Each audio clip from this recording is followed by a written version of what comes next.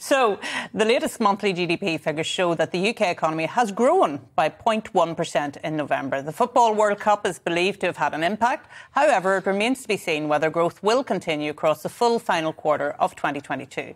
The last quarterly figures showed a 0.3% decline in the economy.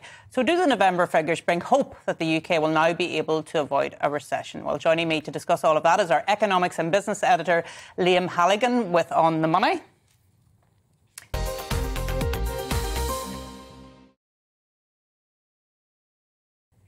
So, Liam, are we in a recession or not?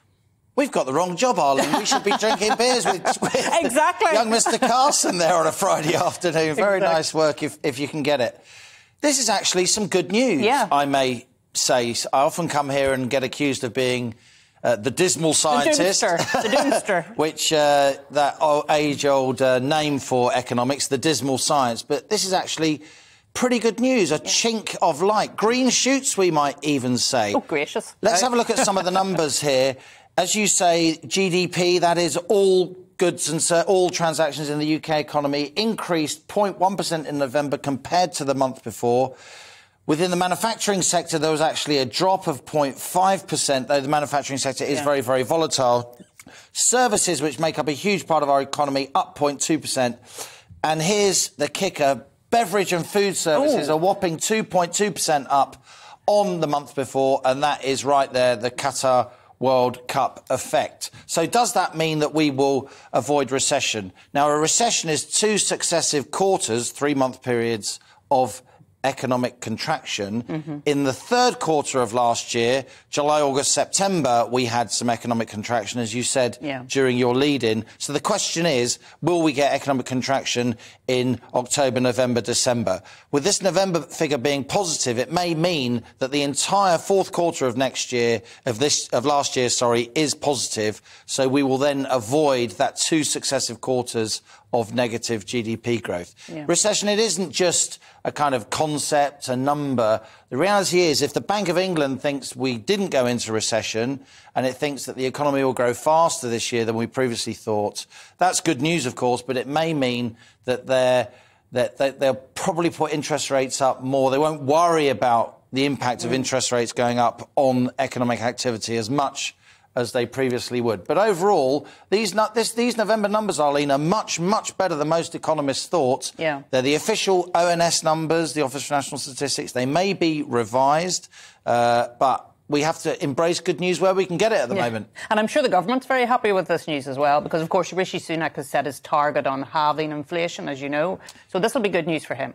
It will be good news for him. On the other hand, he did say, didn't he, in his opening speech of this year, his first big set-piece speech as Prime Minister, that inflation would halve by the end of the year. From it's currently, well, the latest number is 10.7% in November. We'll get the December number quite soon.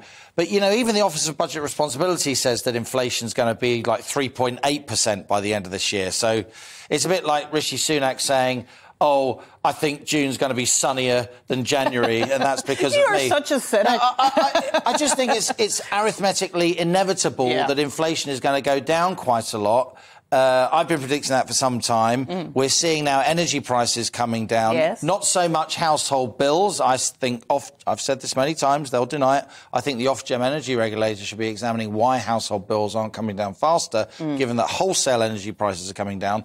But those wholesale energy prices will mean big companies can get cheaper access to energy, and that feeds into, hopefully, lower inflation. So the cost of living squeeze, it's not over yet. We could see quite a lot of economic sluggishness in the first half of this year. But I have to say, this November GDP number, it's not too bad. And I suppose it goes to show as well that economic forecasts, they certainly are not an exact science. So we were told we were definitely going into recession, weren't we? And that we would be in a recession by now. And that causes a lot of anxiety for people, Liam. I mean, I was speaking to people and they're worried about, household bills and how they're going to find money to go on holiday next year.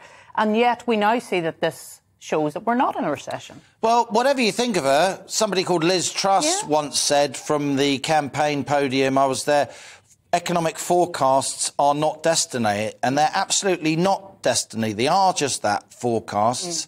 Economists get predictions wrong a lot more than they get them right.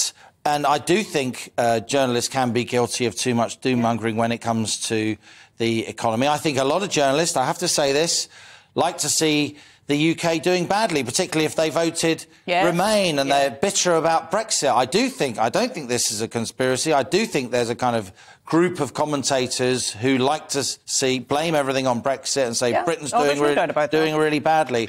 Look, this GDP number in November is not too bad. I think inflation will tame significantly during 2023 and the cost of living squeeze will ease for most people. That's good news. There's still a great deal of economic uncertainty out there, though. That is also the reality. Not least if this ghastly war between Russia and Ukraine continues. If there's a real escalation and energy prices spike once again, then all bets are off. Inflation at the end of this year could even be higher than it is now.